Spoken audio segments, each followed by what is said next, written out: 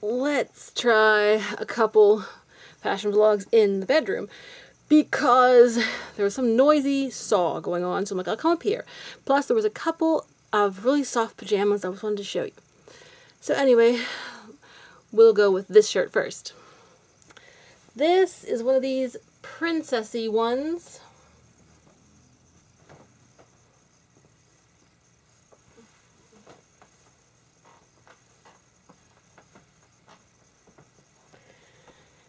It has these sleeves. You notice a lot of shirts. I have 3 or 4 with sleeves like this, and it hangs.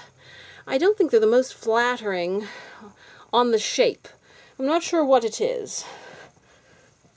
They're a very, very mild shark bite. Look at that. Very, very mild. They're sort of pointed at the ends.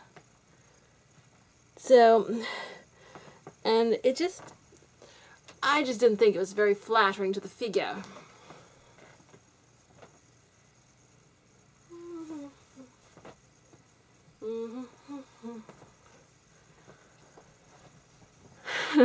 Big and baggy as it is. Now I think that saw has stopped. Whatever. Well, this is different. And it probably doesn't work very well. But yes, I mean, inside is perfect for the warm fuzzy pajamas, because outside would be a little funny. So, alright, that's the point I would make about this one. My mom likes this. She says the design's really pretty. It is. It's stripes and roses. Bobbie Brooks has an obsession with roses. And it has these princessy sleeves. And it's like it's a soft fabric. Pleasant. And it's not too low in the neck or anything. Nothing fancy in the back. No fancy necklines or anything. It's just, I'm guessing these are sort of shark bites in a way, but they're limited.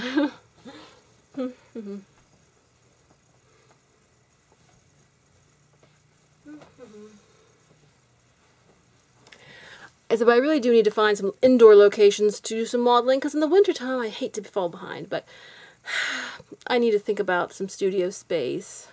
We have space, I just haven't got around to it. I might end up in the basement. Okay, we'll talk to you later.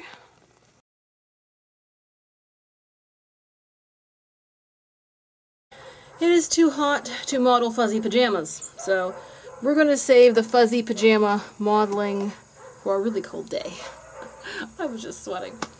Okay, let's look a little bit. I'm trying to finish up a couple outfits. We'll have to do dresses another day because it's just getting late. I gotta do something else. So, this rose top, I attempted to do this up in the bedroom, but it's just not gonna work.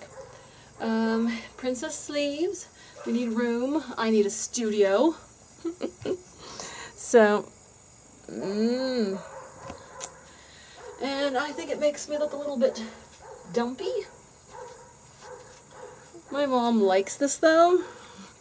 It's hard for me to see how well. Okay, you can see the whole view, and I think it's a big size. I don't know. They all come with jewelry.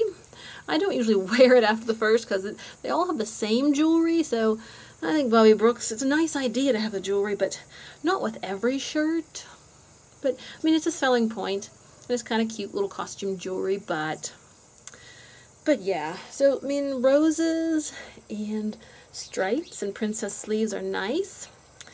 So, I still don't know if it's the absolute best design ever, but it's not bad. It's pretty. So it's not really extra special, doesn't have an extra fluff in the front or extra fluff in the back. What you see is what you get. It's pretty standard. So, as I said, it's a shark bite. You notice there's a little bit,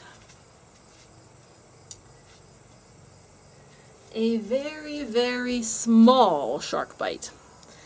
But, and the shark bite on the side. So that's the interesting thing about this.